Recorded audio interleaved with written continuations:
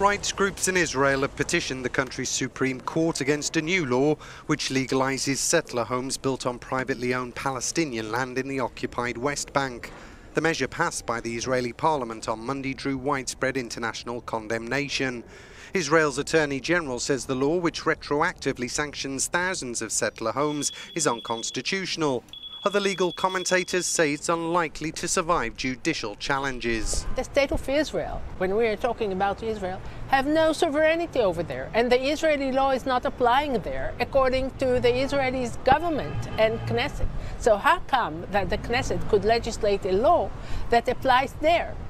If the Knesset can legislate law that applies in the West Bank, why can't it legislate laws that applies in London or Paris? Under the law, settlers could remain if they built on land without prior knowledge of Palestinian ownership or with the state's permission. The EU's foreign policy chief, Federica Mogherini, has said the measure could cross a new and dangerous threshold if implemented, while President Mahmoud Abbas called it an aggression against the Palestinian people.